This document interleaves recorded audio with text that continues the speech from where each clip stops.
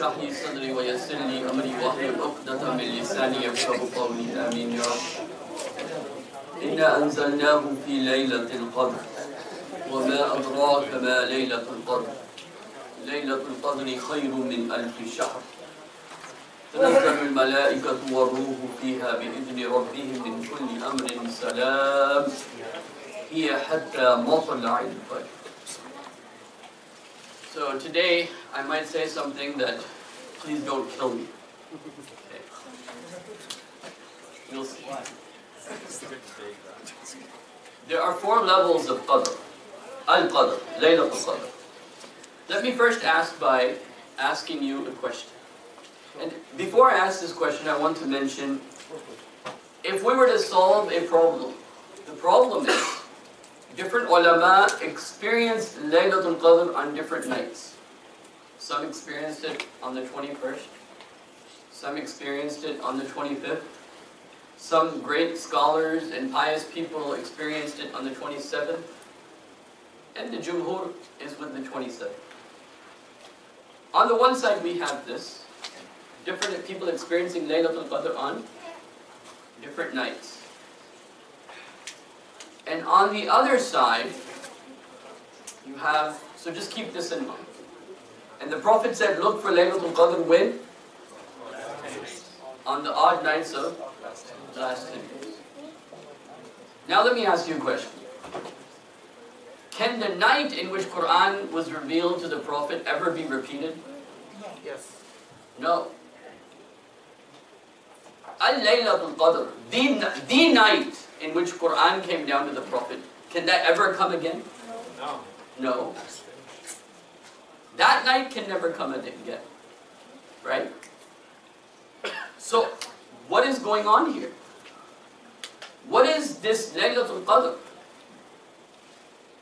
The day the Prophet became a prophet, that was the day he became the Prophet. That was Laylatul Qadr. And that night will never come again. So there are 4 levels of Laylatul Qadr. And we pay attention only to the 4th level, the lowest level. The lowest level, or we pay attention to the level that is the least important aspect of Laylatul Qadr. The first 2 you can say, when you read the Quran, the first 2 are more emphasized. And when you read the ahadith literature, the last 2 are more emphasized in that. So you can see this harmony between them. Inna anzalnahu fi laylatil qadr. We revealed it in the night of the Qadr, meaning the night in which the Prophet became a prophet. That's never going to happen again. Inna anzalnahu fi laylatil qadr wa ma adraka ma laylatul qadr. And what can give you an idea? Okay, also, just very quickly, because the word Qadr has many meanings. For example, one of the meanings of the word Qadr is restriction. فَقَدْرَ عَلَيْهِ رِزْقَهُ. When we restrict someone's rizq. Why? One of the examples the scholars give is because there's so many angels that everything is what?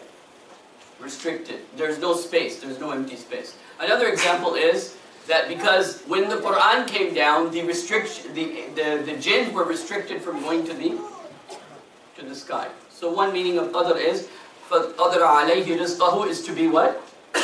Restricted. The other meaning, which I'd like to pay more attention to, is the word Qadr means value. مَا قَدَرُ اللَّهَ حَقَّ قَدْرِهِ. They didn't value Allah as Allah ought to be valued. The night that needs to be valued. Why does this night need to be valued? Right? So this is one aspect. Now the third meaning is the one that we usually pay attention to. Qadr means destiny or your predetermination, this aspect. But مَا قَدَرُ اللَّهَ حَقَّ قَدْرِهِ. What is the value of this night? Inna anzalnahu fi laylatil qadr. We revealed this Quran on the night that is of great value, tremendous value. Inna anzalnahu fi laylatil qadr. Wa ma adraka ma laylatul qadr. What can tell you what is the tremendous value of this night? And by the way, Laylatul Qadr doesn't necessarily have to be at night. Because in Quranic language, when Allah says night, it automatically means day. وَإِذَا خَذْنَا مُوسَى 40, when we took Musa for 40, what? Nights. Now when you look at the story of the Prophet when he's seeing Jibreel for the first time, does it seem like night or day? Think about it. Maybe it was, and I'm giving a hint here, hatta not as in until, hatta as in until a point of, to meet a certain goal, hatta matla' al-fajr, because the Prophet was able to clearly see everything. So there was some daylight there, for sure.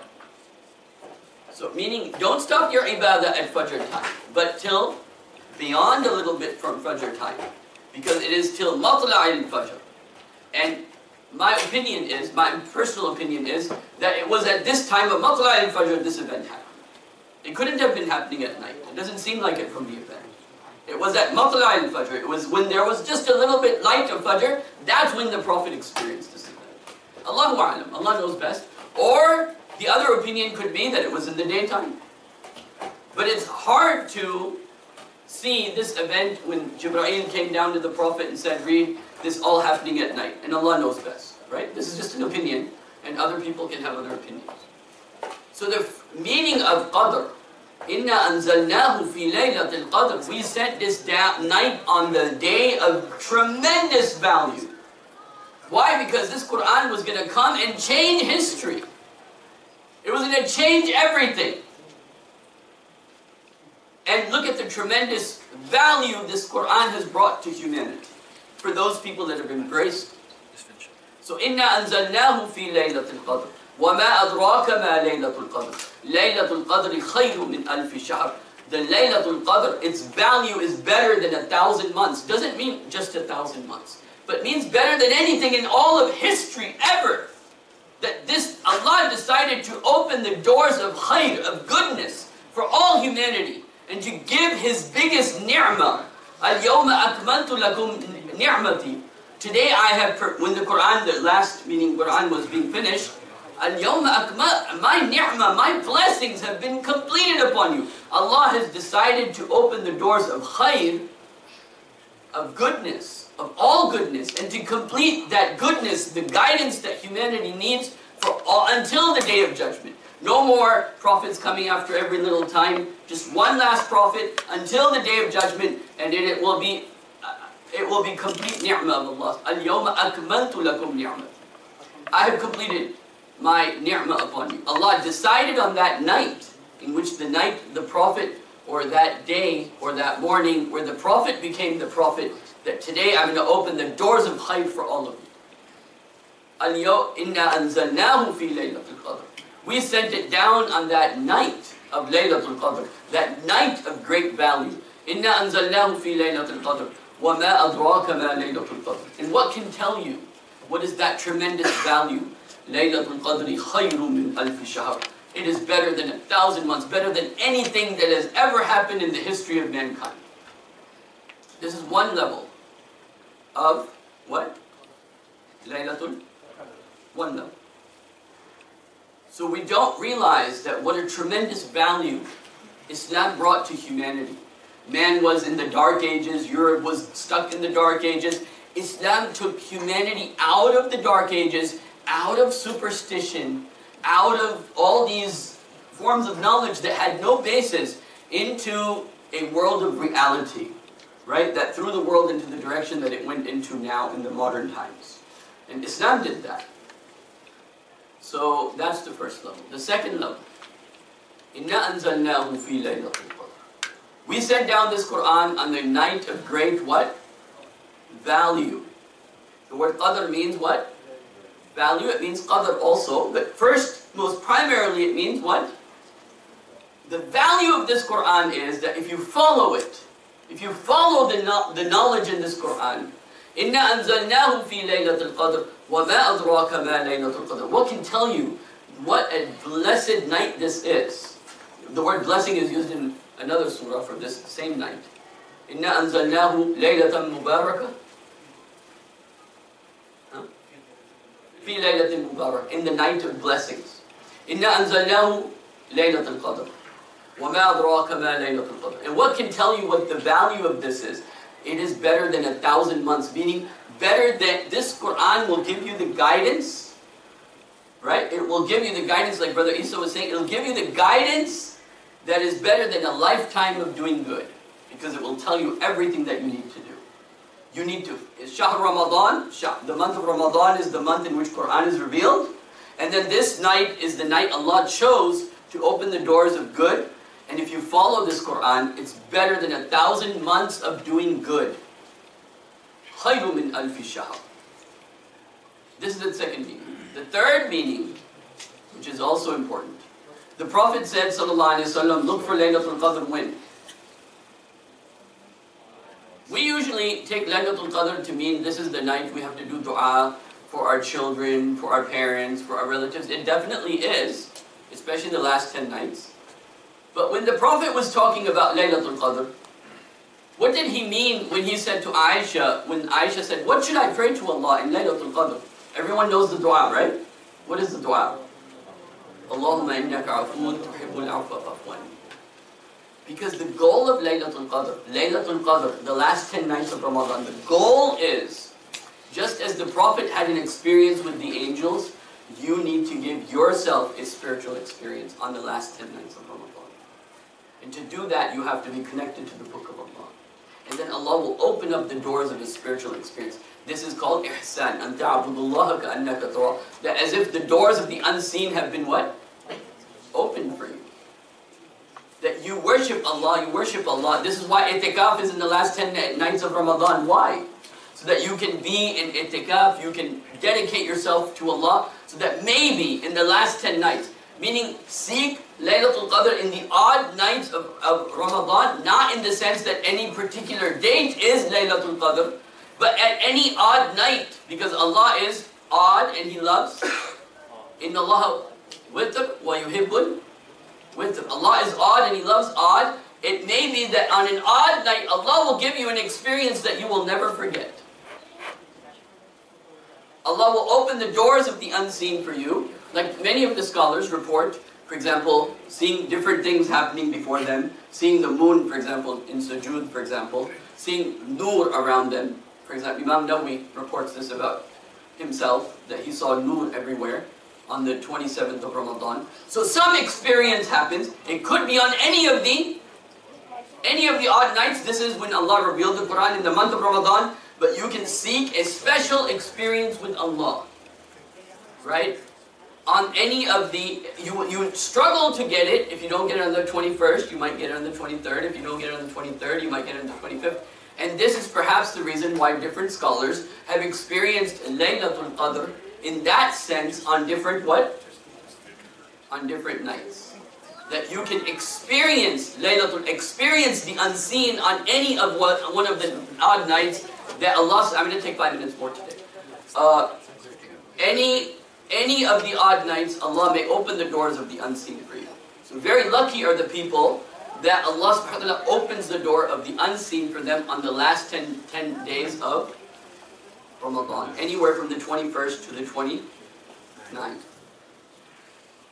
Now the fourth one is the one that we usually talk about, and we're only focused on this. Even though the first three are more important.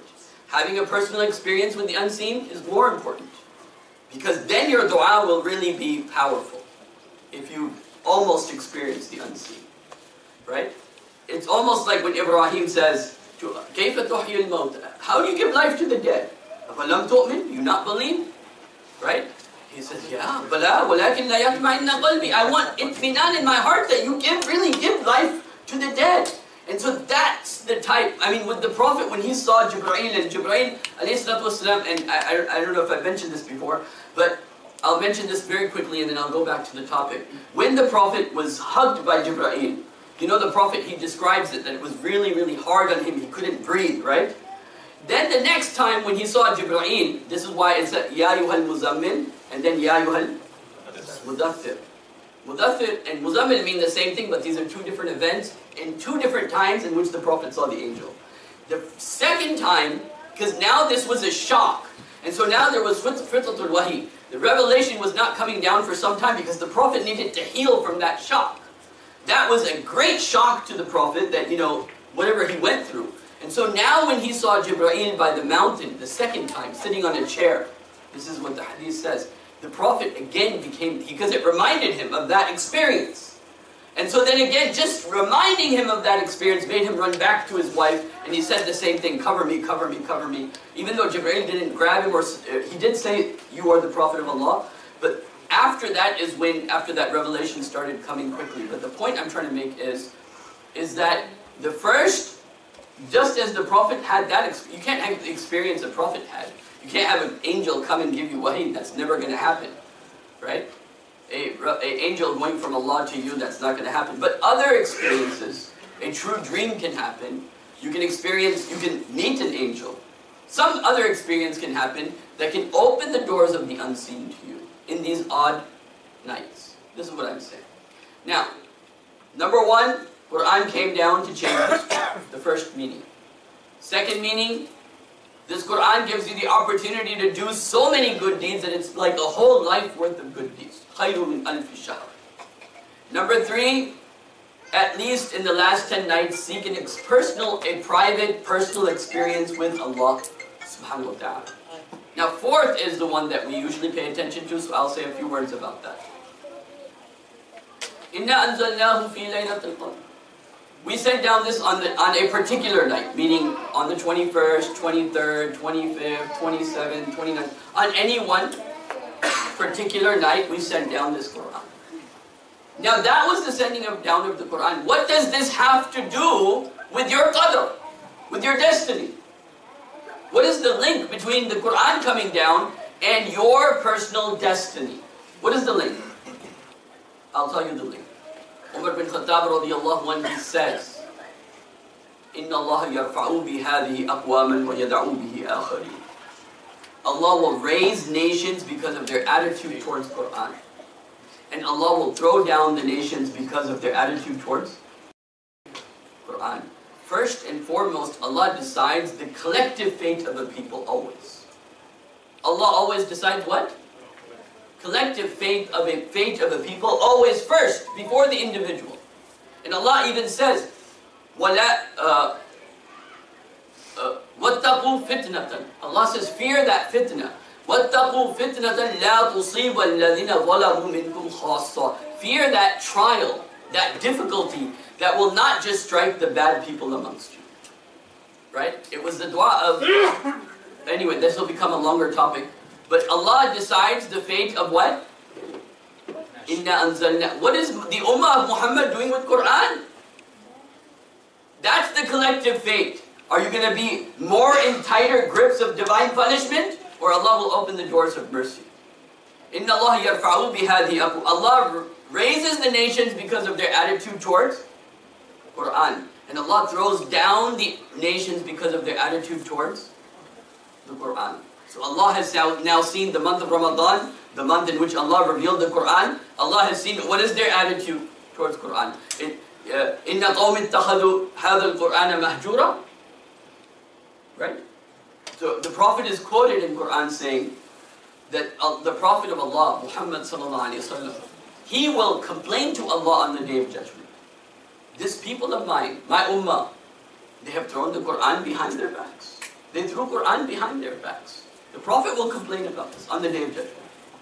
You know, I forget which surah it is right now, it leaves my mind. The Prophet once asked the companion of the Prophet, read Quran. He said, you have to read Quran to you? He said, yeah, I'd like to hear it. And then the verse of the Quran came, وَجِعْنَا بِكَ عَلَىٰ هَؤُلَاءِ شَهِيدًا. We will bring you as a prosecution witness, meaning on behalf of the government of Allah, you will be a witness against your own people. So the collective fate comes first, then the individual fate. Now what is the individual fate? Okay, so I'll end here and then inshallah we'll continue. What the individual fate is, and how to make your individual fate better. Inshallah. Make sure to subscribe today, and make sure you like, and make sure you leave your comments and ideas. Jazakumullah khairan. Assalamu alaikum wa rahmatullah.